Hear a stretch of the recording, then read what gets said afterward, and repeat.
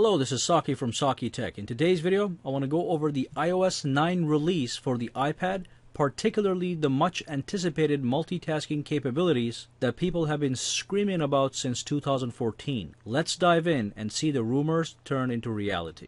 Alright, so the first thing I want to show you guys is the new task switcher. So if you double tap the home button, it brings up the task switcher, which looks different than what we have on the iOS 8. So here's my iOS 8 iPhone 6. If I double tap on the home screen, this is in fact my task switcher that looks nothing like what we have on the iOS 9 now. But this is not the exciting part. The exciting part is the multitasking features that we have on the iPad Air 2 on iOS 9. So let's launch any application. Let's launch Safari, and what we can do here is we can do a slide over.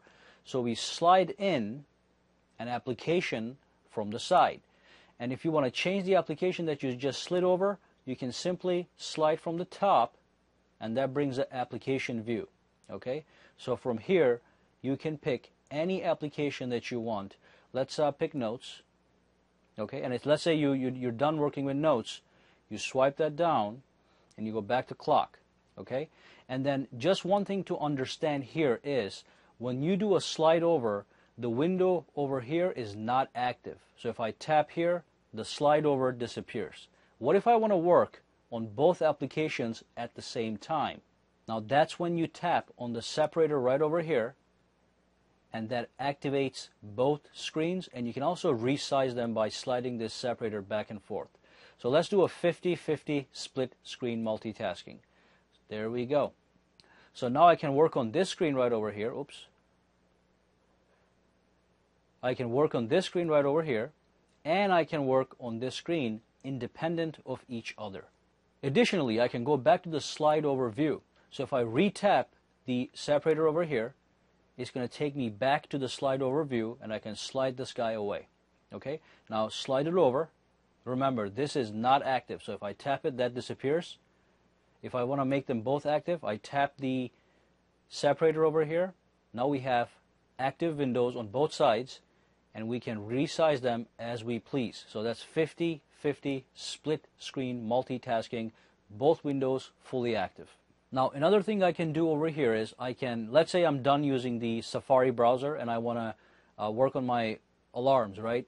I can simply swipe Safari away, and the clock becomes the full screen app that you can fully interact with. Let me just demonstrate that one more time because it works both ways. So if I bring up the slide over, let's pull up the calendar, tap on the separator, and now we're doing split screen multitasking. And let's say I'm done with the calendar. I can simply swipe that away. Just like that. And now clock application is my main application.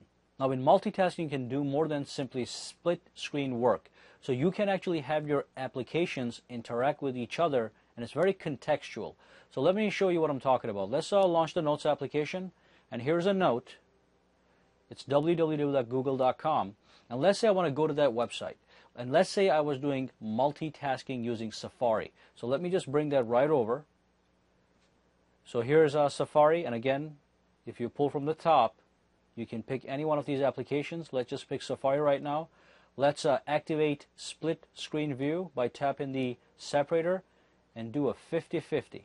Okay, and let's say that I want to go to google.com right now. Tap and hold on the link and click open, and as you can see, that opens a brand new link in Safari which is sitting right next to it.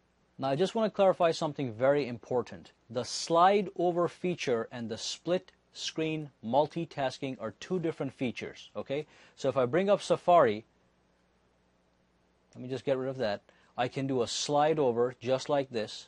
So the Safari becomes inactive, and I can play with apps over here for quick glances perhaps. When I'm done, I tap on Safari and that slide over disappears. So that's one feature. Now when I pull the slide over and when I tap the separator, now we're doing split screen multitasking, right? And we can change the size of the screen. Now just remember, the reason I made the differentiation so clear is because this is only available on iPad Air 2, okay? The slide over feature is available on iPad Air 1, 2, iPad Mini 2, and iPad Mini 3. Just remember that. So when you grab your iPad Air and you grab iOS 9, you're not going to get this. I do not want to see comments below asking me this question saying, why can't I do this on my iPad Air 1? I just told you why. It's not available, okay? So this is only available on iPad Air 2. But the slide over is available on 1, 2, iPad Mini 2, iPad Mini 3. Well, thanks for watching this video, guys. Subscribe to Saki Tech for more iOS 9 updates. Also, follow me on Twitter, follow me on Facebook, follow me everywhere you can for updates, and I'll see you guys the next time.